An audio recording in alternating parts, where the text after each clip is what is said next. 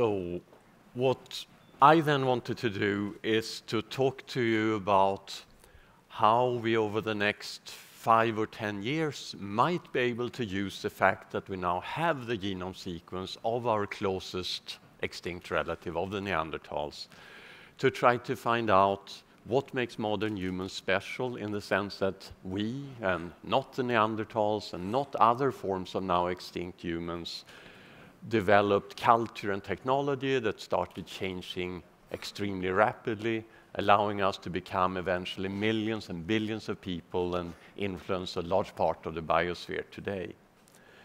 But before that, then, I want to remind you about the fact that Neanderthals, to the left here, was this robust forms of humans. They appear around 400,000 years ago in Western Eurasia and Europe, lived there until they become extinct around 40,000 years ago, generally in conjunction with that modern humans appear on the scene. And our laboratory is then sort of obsessed, if you like, with studying the Neanderthals from a genetic perspective.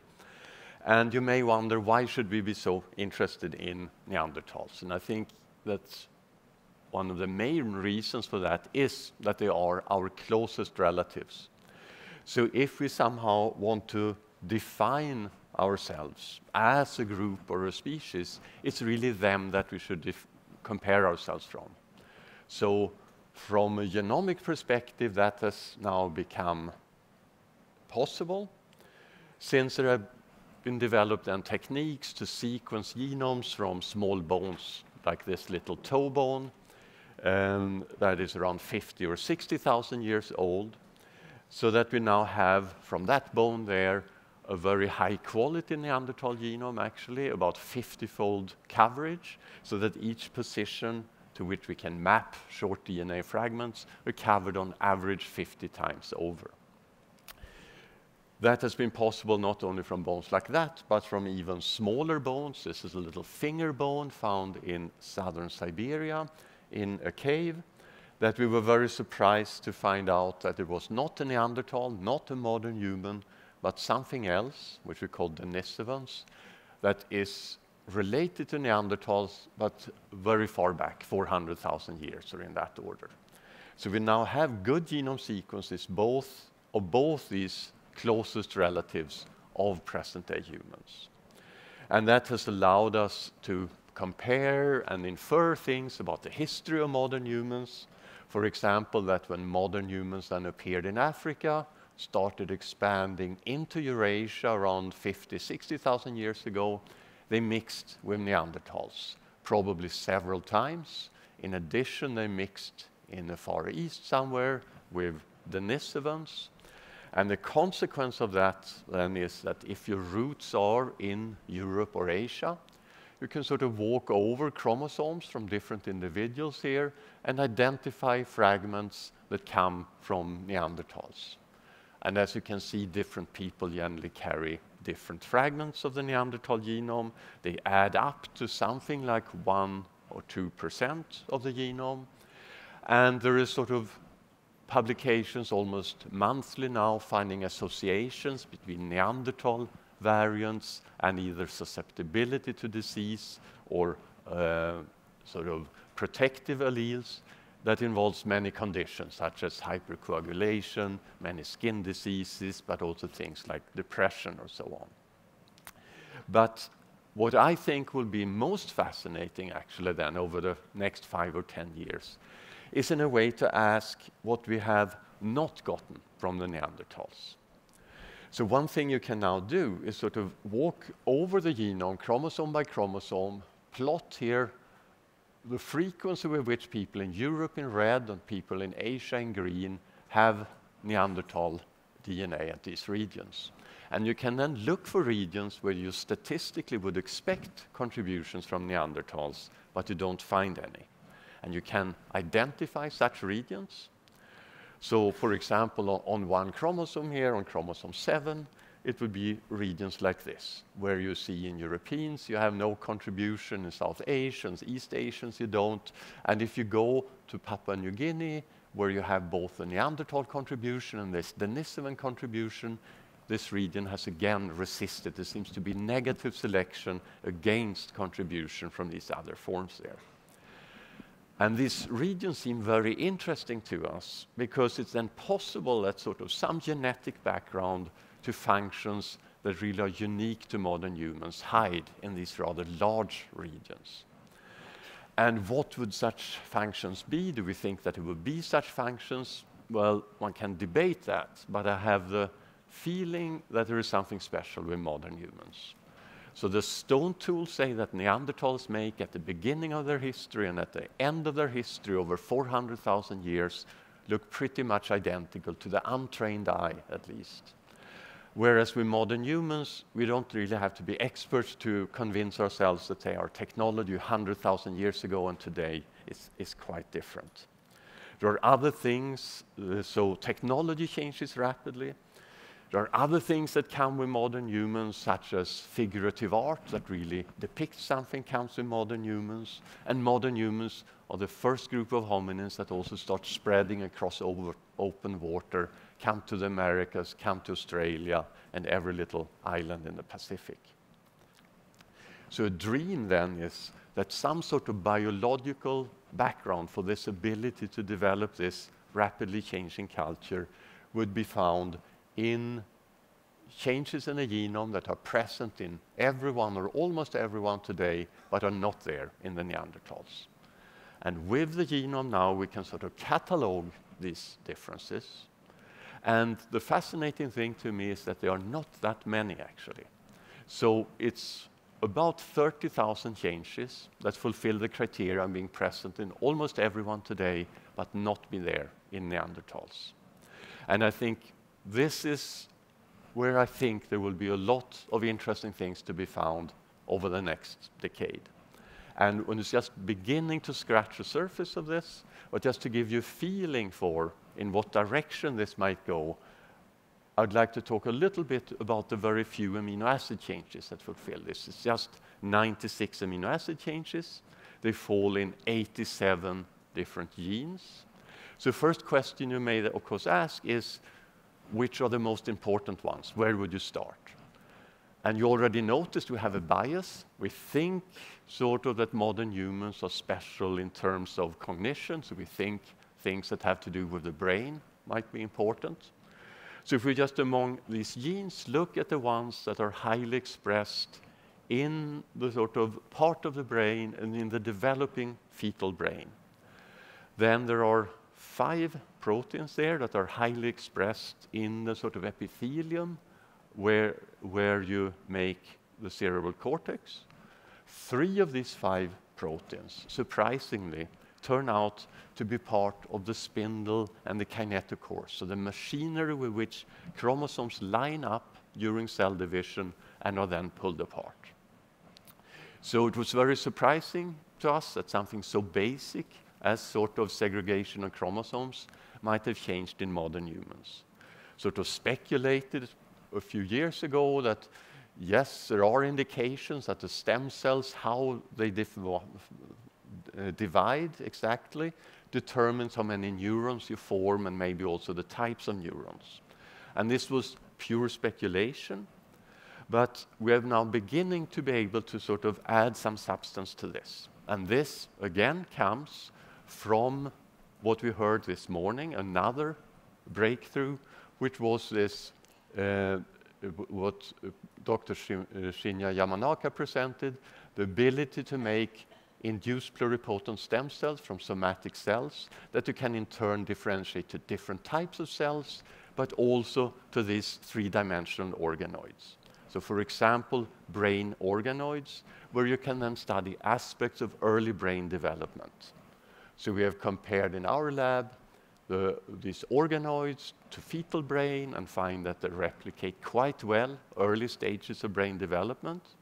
We also make organoids from chimpanzees and find that they look very similar to human brain organoids, but there are some differences then that you can detect. And interestingly, if you look at the stem cells here in the apical part of the epithelium that divide, you will see in time-lapse photography here how the chromosomes line up and are pulled apart by this spindle apparatus. And if you compare the length of this stage where they line up, the metaphase, you find that it is longer in the human stem cells than in the chimpanzee stem cells.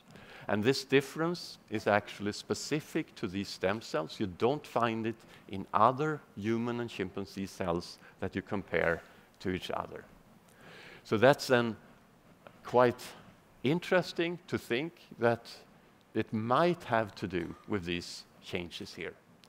So what we then want to do is, of course, to use another breakthrough that you heard about earlier here, CRISPR-Cas9 genome editing. You heard Emmanuelle Charpentier talk about that, and she shared the prize 2 years ago with Jennifer Doudna for this technology. So what one wants to do is to put these changes now into iPS cells and make these organoids and see if these changes are responsible for this. What you may also want to do is to put this into, say, laboratory mice, where you can then, it's not a human, but a mouse, of course, but you can get an adult brain. And I want to illustrate that also mice might be useful for this in the future by one other gene that we studied a lot over the last 10 years now. And it is this gene that is involved, was found in a 3-generation family where a severe language and speech problem segregates. And a group in England identified the gene. It encodes a transcription factor called FOXP2, so a protein whose function it is to turn off and turn on other genes. Interestingly, the protein has 2 amino acid changes that's specific to humans relative to chimps. And if you compare it to the Neanderthals, they actually look like humans. So these 2 changes happen here in the common ancestor of Neanderthals and modern humans. The protein is quite conserved though, so what you can, all the way to the mouse, so what you can do is take the mouse and, by these technologies, humanize the mice, so that it now essentially from its own FOXP2 gene makes a human protein. So you then have a mouse like that might have a phenotype that could have to do with speech and language. So you try to speak to the mouse and nothing happens. But you anyway have a model that you can start studying. So you can, for example, look at dendritic trees in different parts of the brain. And you actually find that the humanized mice, compared to their litter mates, have bigger dendritic trees in certain parts of the brain. And that's particularly in these corticobasal ganglion circuits that have to do with motor learning. So that finding then stimulated a graduate student, Christiana Schreiweis, after she finished with us, to go to MIT and work with Anne Graybill on motor learning in these mice. And they did experiments where they had the mouse go in a maze to try to find a reward and get a cue here, say a light signal, to say go to the left. The humanized mice were not better in how fast they learned this, but it then comes a point, if you always give the signal to the left, where you can take away the signal. And the mouse has simply automated this thing. I always go to the left and I get my chocolate milk, which is what they get. So it turned out that the humanized mice, when we compare them to the litter mate then, learn this in 7 to 8 days of training, whereas their wild-type litter mates take 11 to 12 days. So they are a bit smarter, these mice, so particularly in sort of automating motor learning things. So I'm not a neurobiologist, but the neurobiologists tell me that this is sort of a model for, say, the type of learning you do when you learn to bike as a kid. In the beginning, you think about what you do, and you're really bad at biking. And then comes the time when you suddenly stop thinking about what you do, and that's when you get good at biking. And this sort of switch sort of goes together with a switch of activity in the striatum to the medial part, to the lateral part of striatum. So we went back to the mice and checked this, and we see such a switch also in the mouse. So this now leads to the current hypothesis for this, that these 2 amino acid changes change something in the circuits in the brain to allow for sort of faster automation of motor activities. And it's very tempting to then speculate that this, in fact, has something to do with articulation, because articulation is probably the most sophisticated motor coordination thing we do as humans. We have to have millisecond control between vocal cords, lips, and tongue to produce speech.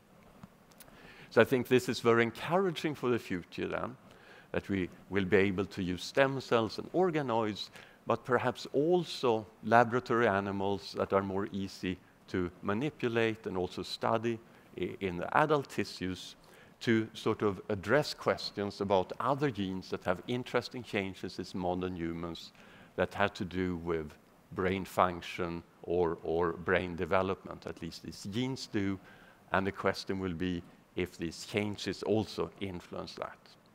So to end up then, the pitch I sort of make is to say that now when we have the Neanderthal genome, it's very useful because we can sort of see what changes happened before and what happened after.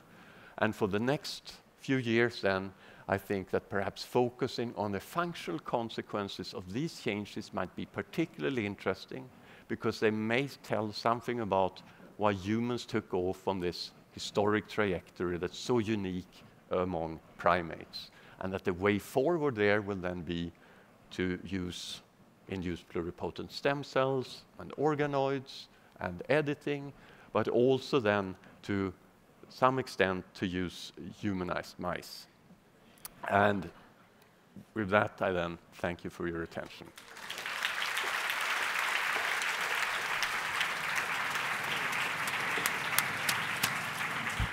Thank you.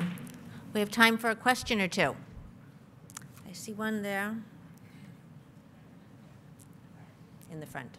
So you've looked at the effects of mutations in expressed proteins and their potential in development of humans. But have you also looked at regulatory elements that could drastically change expressions of like broadly, especially proteins that might have been involved in the brain? Yes, I think you're right, and I should have pointed out that there are sort of in the order of 3,000–4,000 of these changes that are fixed in humans fall in what's potentially regulatory changes. We just started scratching the surface there too. We've taken 25 of those changes in just a simple reporter construct in 3 different neuronal cell lines. And actually 12 of them turn out to change their, enhance their activity, at least in this sort of crude assay. So I think one will find things there, and they may even be more important than the amino acid changes, or at least be more of those changes. I think there will be a lot to do there, yeah. Here. Could you discuss if it's possible to understand whether modern humans outcompeted Neanderthals and Denisovans or absorbed them into our population through interbreeding, if there were more humans in the same time, for example? Yes, so, I mean, in some sense, if you now go through sort of the 1,000 genomes and a couple of other 1,000 genomes we have, and see how much of the Neanderthal genome can you puzzle together, how much of it is still there. It's in the order of 40–50% of it. So they're not totally absorbed in the sense that all of the genetic variation as sort of all the genome haven't come over. So I think it was quite limited interbreeding, and there are also some indications that there may have been problems in the hybrids. So if you look in these regions where it seems to select against Neanderthal contributions, it's particularly genes in the male germline that are located there, statistically the most overrepresented group. So I think it's fair to speculate that it has something to do with modern human behavior that these other groups disappear. Because everyone disappeared, like Denisovans, as you say, Neanderthals, this hobbit in Indonesia, every other sort of groups in Africa disappeared. It has something to do with us, but what? I don't know. Thank you. Thank you, Dr. Pääbo.